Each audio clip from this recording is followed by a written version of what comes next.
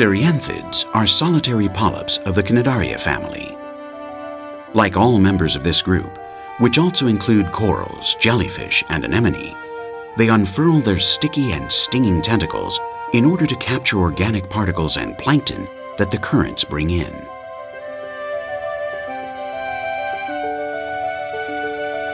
They have shorter tentacles around their mouth that draw food towards their digestive tract and maintain the receptacle clean.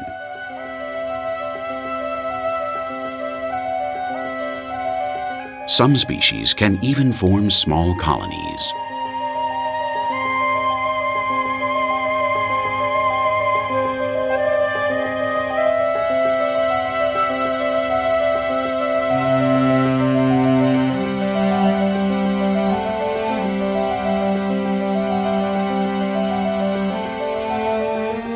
Other solitary anemones, such as Elysia mirabilis, which in Latin means marvelous, possess a mobile foot with which they move about to place themselves in strategic areas of abundance. When they finish their activity, they retract, curling in to hide during the day.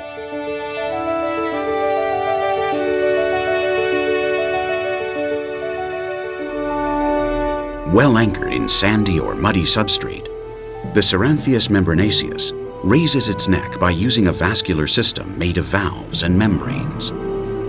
By increasing the water pressure in its interior, it is able to raise itself 40 centimeters from the ground to extend its tentacles.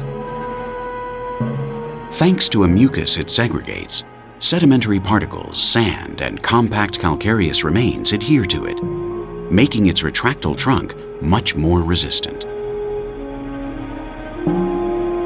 Within the same species, tentacles can have different tonalities, but all of them activate their stinging nematocytes, which paralyze and ensnare anything that runs into its trap upon contact.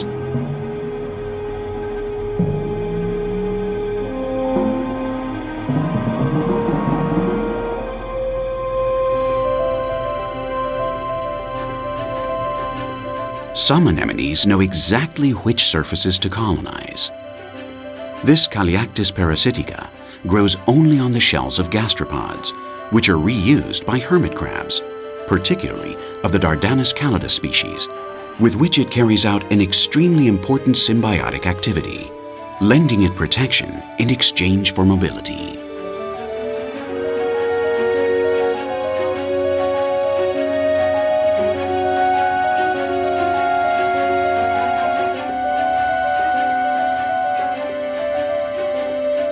When the size of 2 or even 3 anemone becomes so excessive that they are also a burden to the hermit crab, the symbiosis can evolve into phoracy, endangering the balance of the relationship.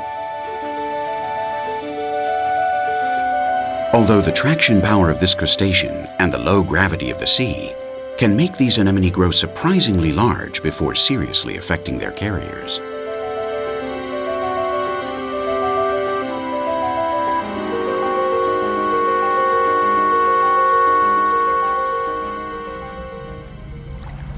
In summer and spring nights, the full moon calls millions of beings to reproduce.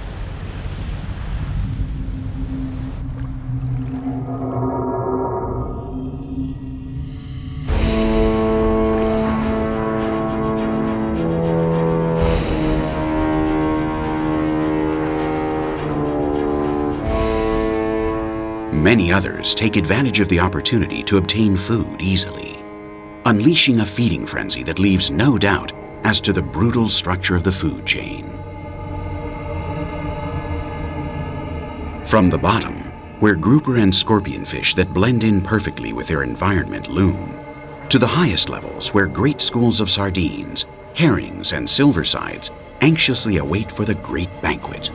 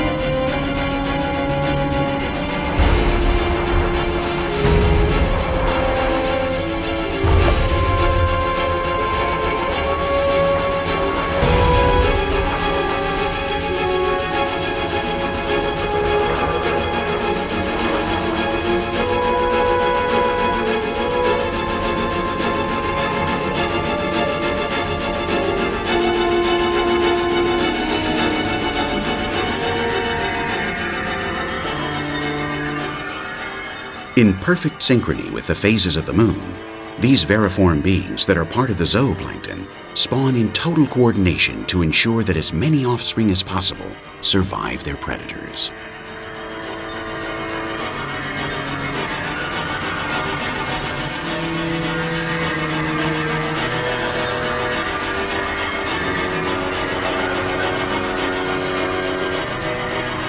Many males quickly surround a female to stimulate her and induce her to release eggs, which will be fertilized externally. These will be dispersed by the soft currents of open waters, where they will develop into its various larval phases until, as adults, they approach the coast to reproduce.